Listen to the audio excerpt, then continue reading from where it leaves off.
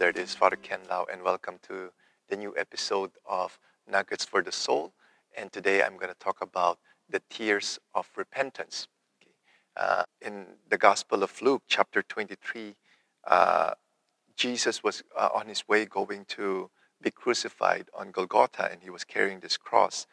And he met along the way some women who were really crying because they see the suffering of Jesus. And this is from Luke chapter 23, verse 28. Jesus turned to them and said, "Daughters of Jerusalem, do not weep for me, but weep for yourselves and for your children." What the Lord is telling them is that don't weep that I'm suffering. Weep because of your sin. It is because of your sins that I am suffering right now. So we need to ask for that tears of repentance.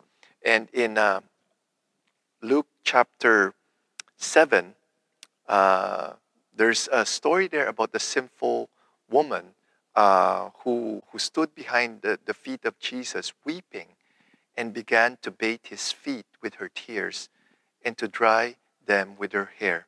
Then she continued kissing his feet and anointing them with an ointment.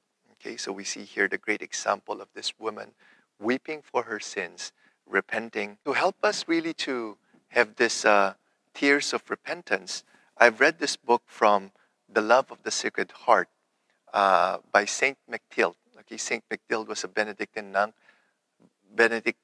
She received private revelations from Jesus.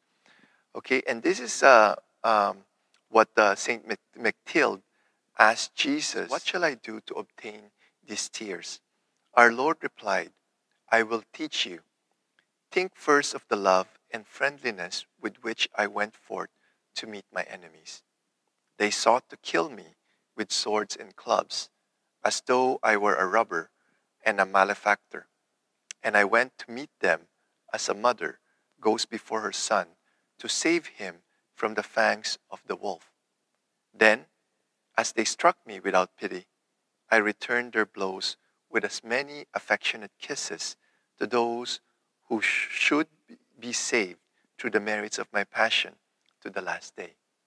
Afterwards, while they scourged me so cruelly, I prayed so efficaciously for them to my heavenly Father that many of them were converted.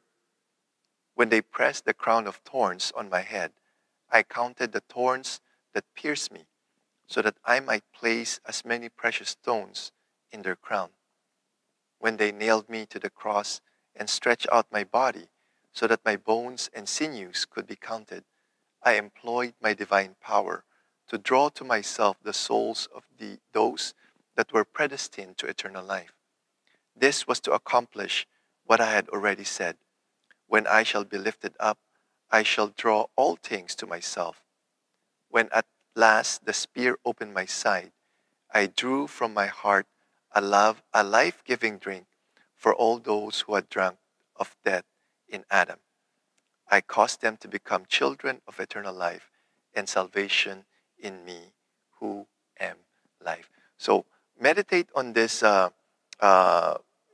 What Jesus said to Saint Mechtilde in order to have these tears of repentance. So we really need to ask for this grace, tears of repentance, because if not, then we will not repent.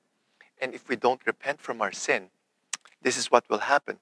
In Luke chapter 13, verse 28, it says here, "There will be weeping and gnashing of teeth when you see Abraham and Isaac and Jacob and all the prophets in the kingdom of God, and you yourselves thrown out." So, there will be weeping and gnashing of teeth if we will not be able to go to heaven.